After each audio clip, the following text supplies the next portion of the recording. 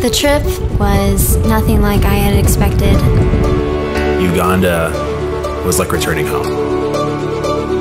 When we first went to the slums, we saw people sitting outside shucking the corn that they had just harvested from the fields that day.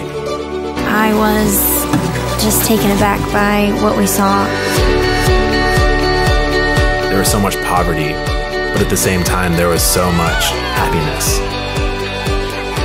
You just see how happy they are regardless of the situation that they're living in. But it brings you to tears. We really got to see a scope of the country in different areas, and it was fascinating. We got to play soccer with the sports outreach team, which they were very good and very gracious with us.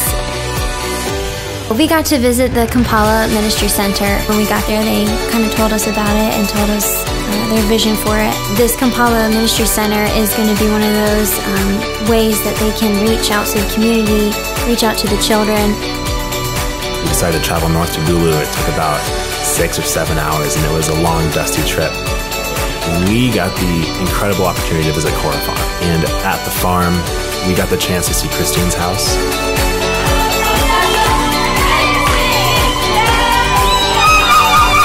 It's quite different than what we experience here in America. Your will be done in this place, and we'll see your glory. This place will shine with your glory, King of Kings, in every way. The worship there with the people, it takes you to another place, and you never want to stop.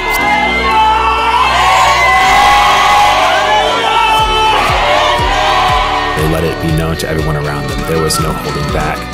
There was no shame. It was just pure joy. All I know is that I want to go back as soon as I can. The piece of my heart is still in Uganda. It was unbelievable, it was breathtaking, and something that I'll never forget.